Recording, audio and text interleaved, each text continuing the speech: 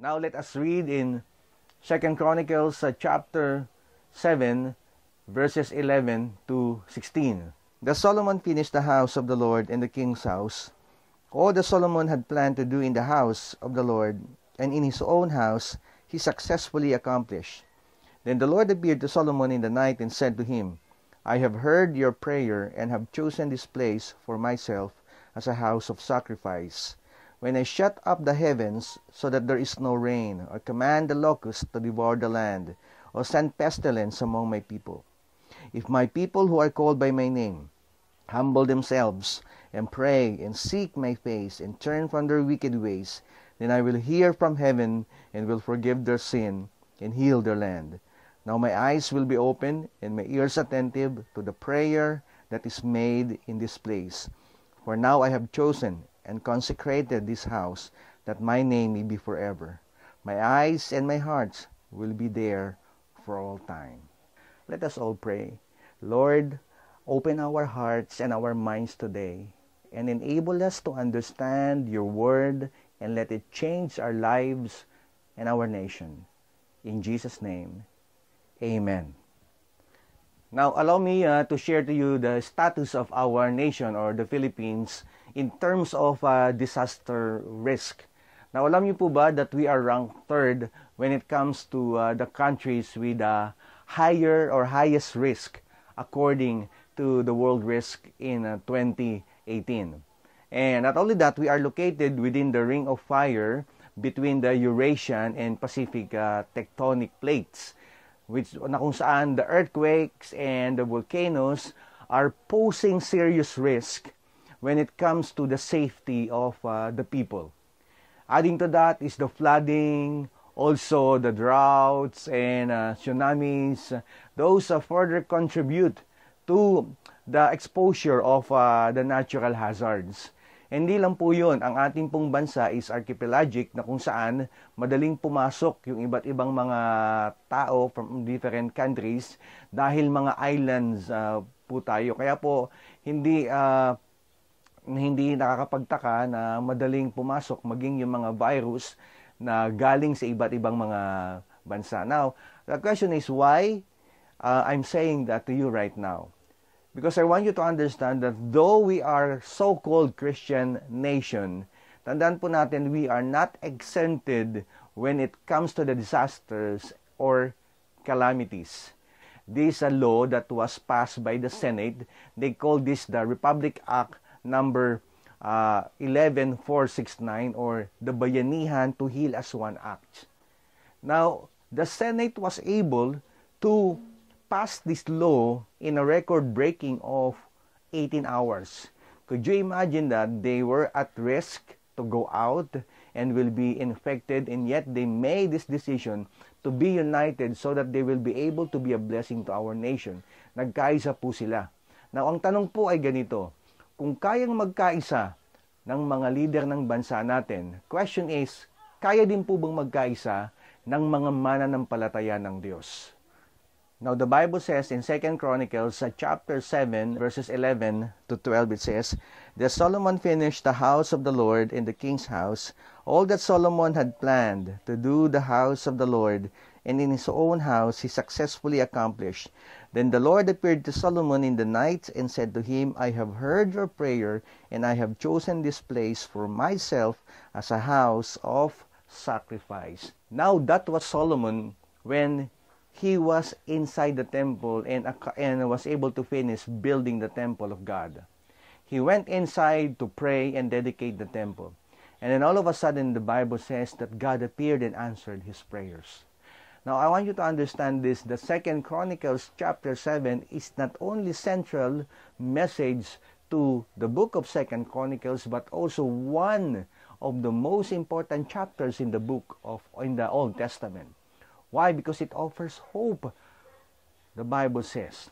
It offers hope to our situations. It offers hope to our nation. It offers hope to our society. So whether we are facing this problem, I want you to understand this, that there is hope in God. Amen. We can come to Him and we can pray to Him. And the Bible says, rest assured that He will listen and He will answer our prayers. Whether we are facing this kind of problem sa bansa natin ngayon, or whether we are in the midst of difficult situation personally sa buhay natin, sa pamilya natin, or maybe sa trabaho mo, you don't know kung meron ka pang babalik ang trabaho. I want you to understand this, that God is our hope. Just like Solomon, we can always come to Him. We can always pray. And we can always be assured that He'll listen and He will answer our prayers. Now, I want you to take a look of that word if. If is always, tandaan po natin, expresses conditionality. Because if is always followed by then. I have a son, he loves to explore many things without knowing the repercussion. In other words, every time po na kami ay pupunta sa isang lugar, kapag meron pong mga stairs, siya po yung unang umaakyat. Pag siya rin din po yung unang bumababa. So kapag may nakita po siya isang lugar na pwede niyang akyatin, inaakyat po niya. And syempre, bilang ama, nandun po tayo to always protect our children. And every time he will do that, I will always come to him and always talk to him and remind him. I want you to come to me first if you want to do that, because I want to explain to you what will happen after you do that thing. What are you going to get? Now, because I want my son to grow in wisdom, to understand the repercussion of many things that he will do.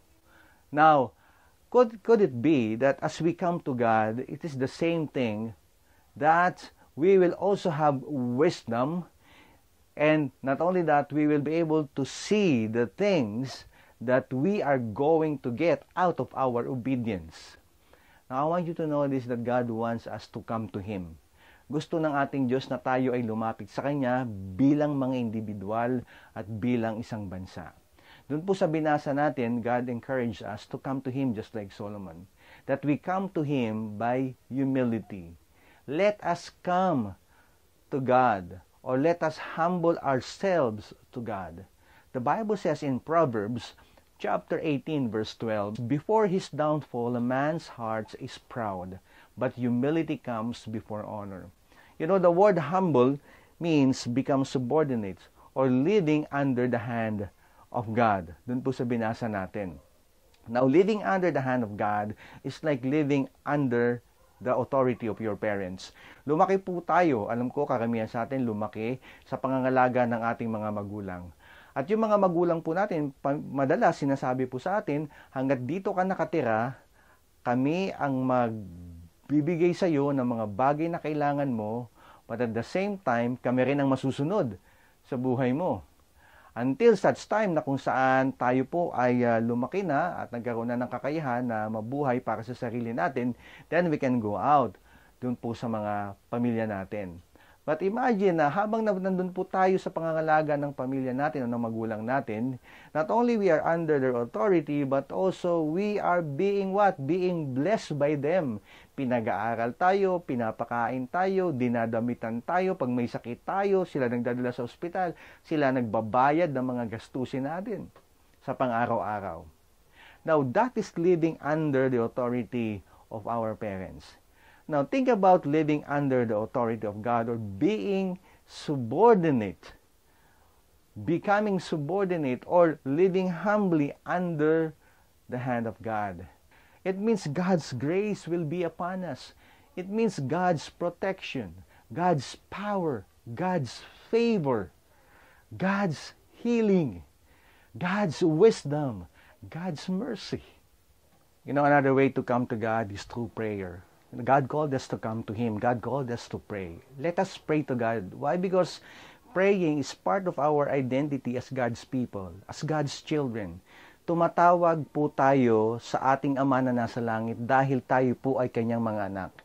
And when we pray, we are invoking to know His will in our lives, to know His plans sa buhay po ng bawat isa sa atin, to understand why we are going through this situation. And alam niyo po, ang realidad ng buhay, paminsan, is this. Mas marami pong tanong kaysa sagot mula sa ating Panginoon. And I remember, personally, sa buhay ko po, naranasan po namin mag-asawa na magtanong din sa ating Panginoon at hindi po kami nagkaroon ng sagot mula sa Kanya. When my first child died, and he only lived for 40 days in one of the hospitals here in Metro Manila, when he was in the ICU for 40 days or neonatal intensive care unit. And then on the 40th day, he died. We were asking God and ask God, Lord, bakit na naman dumating sa buhay namin to? Lord, bakit kami pa ang nakaranas ng ganito? We were asking and seeking an answer to the questions, but that time it was questions, and we were not able to find an answer to our questions. You know, the most important thing was this. It doesn't matter if God will answer our questions, but the most important thing is we were able to come to God. We were able to come to Him and pray to God. Why? Because when we pray, as we pray to God, it allows us to experience peace. It allows us to know that He is in control sa buhay ng bawat isa sa atin. And I believe with those questions during that time, I believe one day God will give us His answers. You know, I remember one of the quotes of my favorite author by the name of Anonymous when he said this, "When we pray, God hears more than we say, answers more than we ask, gives more than we imagine, in His own time, in His own way." Another thing is, let us seek God's face. You know, when we say seeking or seeking is having this kind of adrenaline. Seeking is having this kind of passion to seek God, and we will not stop unless we experience the God that we serve, that God na pinaniniwalaan natin exist. You know, before we don't know what kind of God we are seeking, what kind of God are we searching sa buhay ng bawat isa sa atin. But you know, 2,000 years ago, He came to us and introduced Himself to us just like us, a human being. Naging katulad niya po tayo. Naranasan kung ano yung nakaranasan natin. Naghirap katulad ng mga paghihirap sa buhay natin ngayon. Nasaktan din tulad ng mga nasaktan o nakasakit o nakaranas ng sakit sa buhay ng bawat isa sa atin. Why? Because of the works and the words of Jesus, we will be able to know that God really exists. And because God exists, we can confide to Him. In other words, we can come to Him anytime. Pwede siyang magsimpatay sa atin. Nakikinig siya sa bawat isa sa atin. Kasama natin siya sa buhay natin. And also, let us turn from our wicked ways and turn to God. In other words, let us repent. You know, we are all in danger if we are not on the right path. I remember driving in Makati in one of the streets in that city. Meron po akong kasama, one of our leaders, and then he said to me that, "Pastor, I think nasa one-way road tayo or street tayo." And as I ignored him, all of a sudden in the middle of the street, I was able to see that police officer almost in front of me. When I look at that police officer looking at me, what I did was I turned 180 degrees.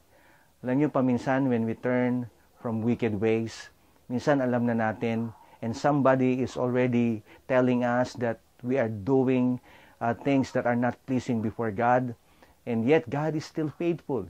He is the one convicting us. He is the one leading us and telling us that, no, you are already doing things that are not pleasing before me. Aren't you glad that God is our good God? Now, what is the result of coming to God and calling to our God? God will forgive our sin and will heal our land. Tandaan po natin, sin always hurt people. And hurt people hurt people. And hurt people will always hurt our nation. Could you imagine this if all of us will come to God together as His people, call to God? God will bless our nation and will bless our society. People will have relationship with Jesus. Our nation will be governed by God's will. The people in every society, in every sector of society will be filled with love and compassion, and our government will not be filled with corrupt people or corruption, but will be filled with conviction, knowing what is right and what is wrong, and will be led by righteousness and justice. Magkaisa po tayo upang mailayo po natin ang ating mga buhay at ang ating bayan sa banta ng masama. We can do something. May magagawa po tayo. We can pray for our city. We can pray for our nation. We can pray for the nations of the world. Right now, I want you to pray with me as we pray for our city, our nation, and the nations. Lord, we thank you because you are the God of this city, you are the God of this nation, and you are the God of the nations of the world. Nilalapit po namin sa inyo ang bawat mananampalataya, lahat ng mga tao na tinawag mo at nananampalataya sa iyo, Panginoon. Gamitin niyo po sila upang maging pagpapala sa buhay ng kanilang komunidad, ng mga tao na dinala niyo sa kanilang mga buhay. Gamitin niyo po kami, Panginoon, to bless our city, Lord God, to speak word, Lord God, of encouragement, Lord God, to speak life and not death, Lord God. Lord, maraming salamat sapagkat naniniwala kami na sa tulong mo at sa paggamit mo sa bawat isa sa amin, Panginoon, kami ay magiging bahagi ng solusyon, O Diyos, upang maisakatuparan ang plano mo sa buhay ng bawat isa at sa plano mo, Panginoon, sa bawat mga bansa. Marami pong salamat. We bring back all the glory and honor to you. In Jesus' name, amen.